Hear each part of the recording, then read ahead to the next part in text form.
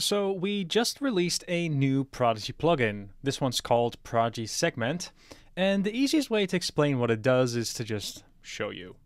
Now the main recipe that this plugin introduces is this segment image manual recipe over here.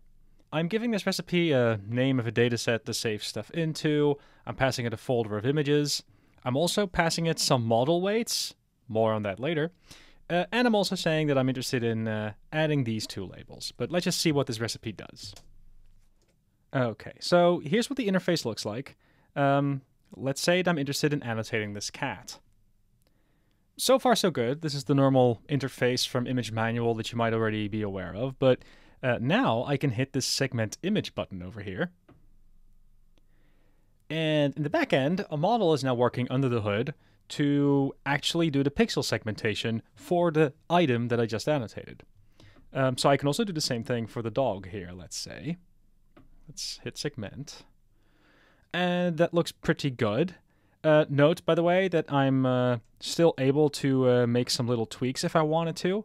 I can also remove a selection and then hit segment again.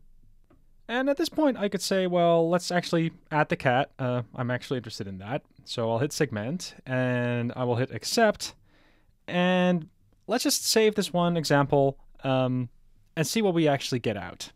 So just to demonstrate what data actually got stored, I'm loading up the dataset that I just annotated.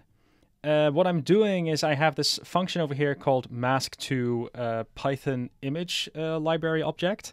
Effectively, that's just a library that's going to make it easy for me to demo what's actually being shown here. But you can see that one of the selections that's actually stored in the database right now is the selection for the cat, and the other one over here is the selection of the dog. And you can actually kind of see a little bit of fur from the dog just behind the cat's ear, which I thought was a nice little detail. So this recipe effectively is storing these segmentation maps on our behalf.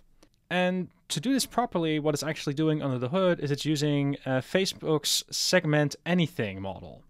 So that weights file that I alluded to earlier, that is actually one of the weights files that the Segment Anything library gives you, and that's what the Prodigy recipe is using under the hood. To me, this feels like a very convenient user interface because it's quite easy to draw a box, and it's actually kind of hard to get the segment just right. But with a model in the loop like this and the ability to make small adjustments, you can actually get quite far. I hope that this demo is quite motivating and that you're eager to try it out. However, if you're going to use this recipe, it's good to know one extra thing, and that is that we also provide a fail cache recipe. Under the hood, this Segment Anything model is actually a pretty big model, and if you want to run this in real time, then you might need to use a GPU. If you don't want to use a machine with a GPU though, one thing that you can also do is run this fill cache recipe, which is going to do all the pre-computation ahead of time, fill it up into a cache that's on disk, and then that cache can be used to make the annotation real quick and smooth by the time you really want to get annotating. So in general, we do definitely advise to use this recipe ahead of time because it just really lowers the requirements on your machine. Speaking of which, you are going to need a machine with a fair bit of memory. These models aren't small, unfortunately, but we do like to think that not needing a GPU is already a big step forward. So definitely feel free to give this a spin. These recipes should work on modern laptops, even if they don't come with a fancy GPU.